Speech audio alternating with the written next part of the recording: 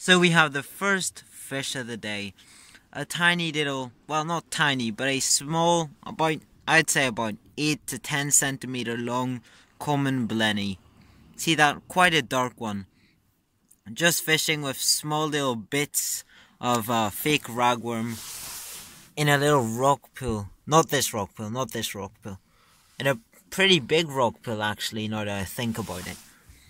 See that there? There's one big, deep, oh look, an edible crab. I don't know if that came out on camera, but that was an edible crab. See that? A pretty deep, big rock pool. And there's more than one of these Common Blennies. See there, that's just an edible crab.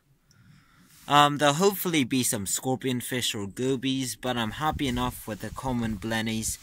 There's another one, at least one or two more, so hopefully we'll catch that one. And off he goes. See that? We've successfully caught a little edible crab.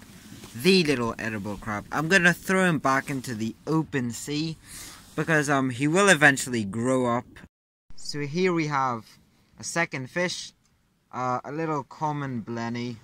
Not very small but not very big. This is what I was using. This was the rig. Just a very, very small piece there. The hook point is just barely hidden, just so that when the fish takes it, the hook point will be in its mouth and I can just jerk it and set the hook. And there we have him there.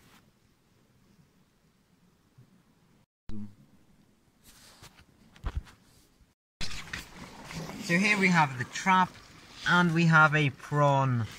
This is most likely a female common prawn. Definitely a common prawn. They're quite big prawns. I think that maybe the biggest species in the UK.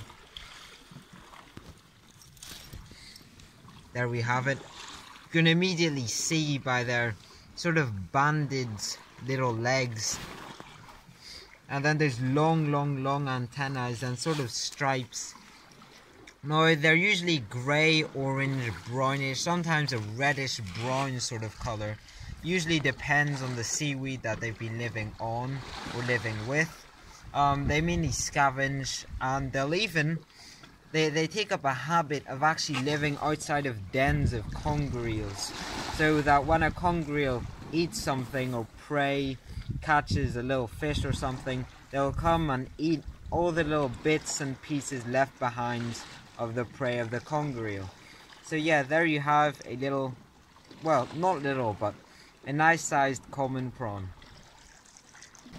So you can see actually there, usually when it's dark like that on the outside, it means they're pregnant, and you can see its eggs. You can just about see them if you lift up this part here. But that dark stuff there under these little sort of flappers that kind of keep the eggs attached, those are little eggs. So this is actually a pregnant common prawn. It's actually quite common that we catch these prawns. They're very often pregnant. I've caught multiple of them in past videos in traps like this. They're usually baited with mackerel or fishy stuff. We are using Scad, frozen Scad, also known as horse mackerel. So yeah, there you have it.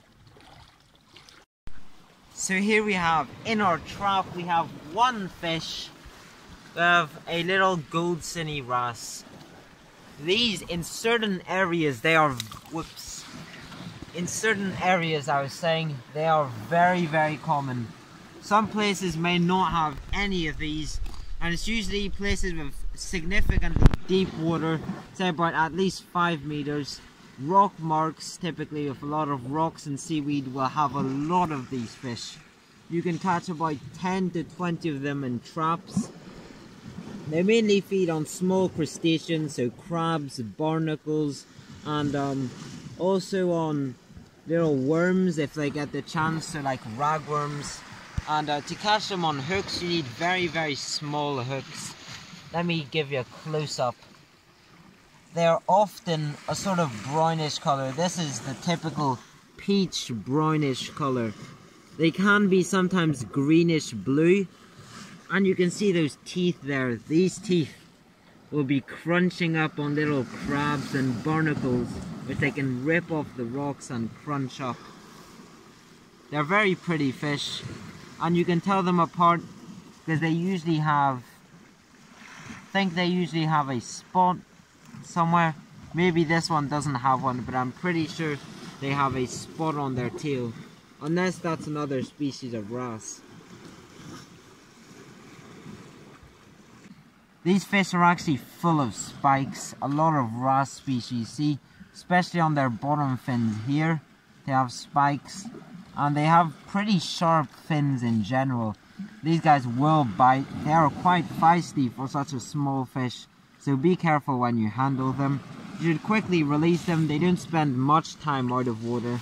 They are wrasse after all, and they're not really adapted for spending lots of time out of water. So look at this, guys. We have an amazing scorpion fish. Long spine sea scorpion. We caught it in our trap, baited with, I think, just scad, also known as horse mackerel, as I said before. That is a very, very, very red long spine sea scorpion, very similar to one that I caught on the same mark in one of these previous videos. It was a bit darker, but see that, an amazing fish. You can see the spikes on the side of its head.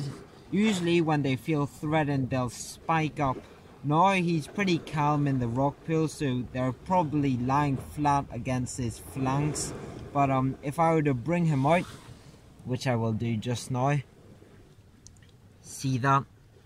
Just puff those out. Big spikes there. There's two spikes.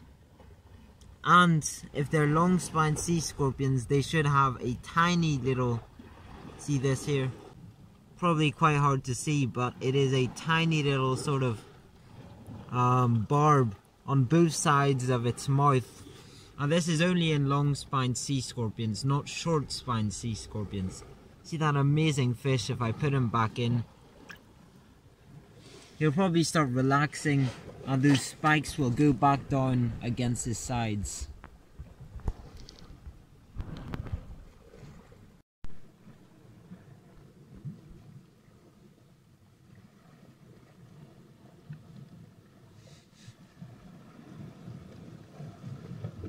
We're gonna be releasing our long spine sea scorpion.